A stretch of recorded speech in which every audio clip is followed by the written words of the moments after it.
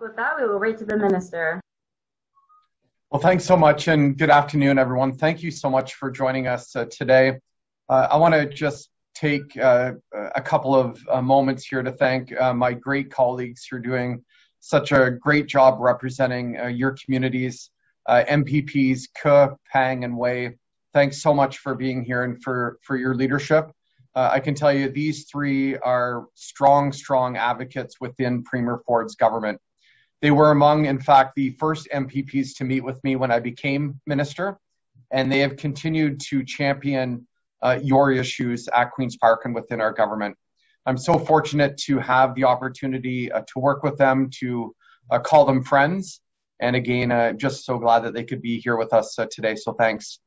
All of you are also champions for your communities. As members of the media, you give your communities a voice and put words into stories of hope and hard work. These stories absolutely need to be told, and thanks to you, they are being told. During these challenging times, your roles are even more important.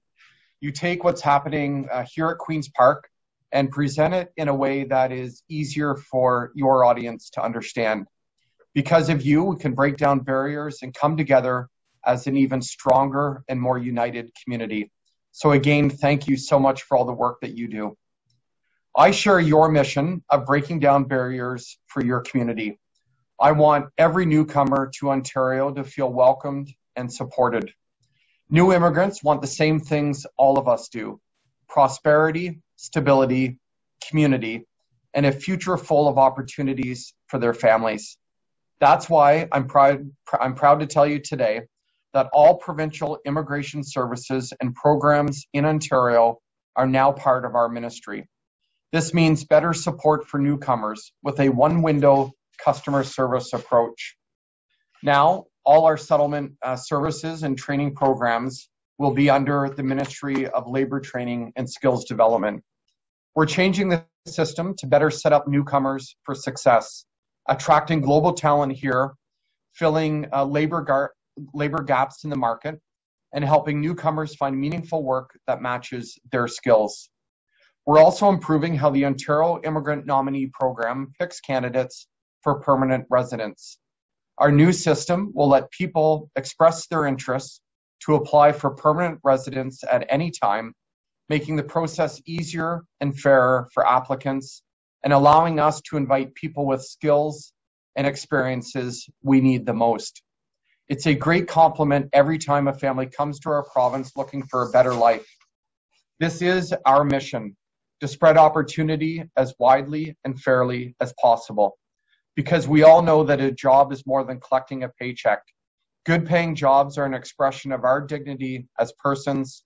That's why I'm so proud that we're making it even easier to choose Ontario and achieve the Canadian dream. Thank you, and happy to take questions. Thank you, Minister. Thank you, Minister. Next we have from TorontoTv, Joseph Lau, and I thank you, Joseph. You're always here to cover all the important news that we want to cover. Thank you very much, Joseph. Okay, hi, thank you. Can you hear me? We can. Hi, Joseph. Sure. Hi, Minister. Normally we have, say, news release from government about how many immigrants come to Canada every year.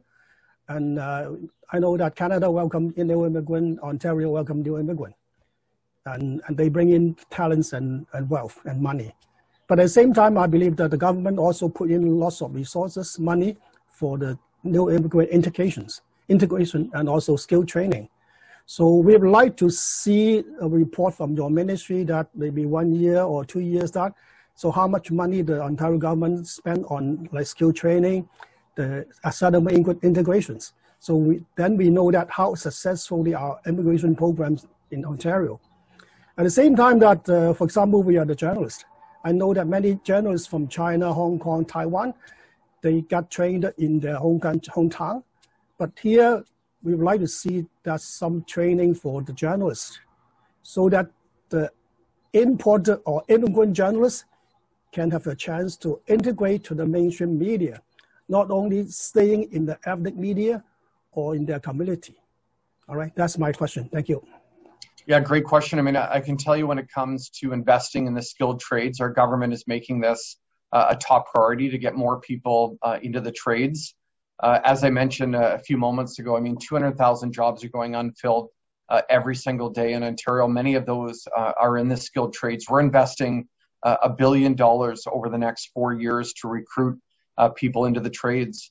I'm a big believer, and my colleagues are, that new Canadians and immigrants make our cities, our province, our country a much better place. And we're really focusing around filling the skills gap with new Canadians filling the challenges we're having in our labor market.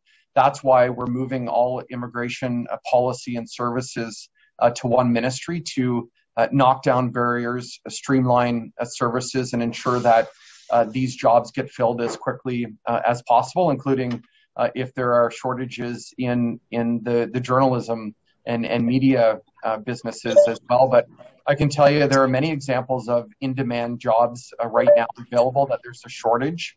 Healthcare workers, truck drivers, IT jobs, financial services, advertising, marketing, and public relations managers. I mean, there's so much opportunity here.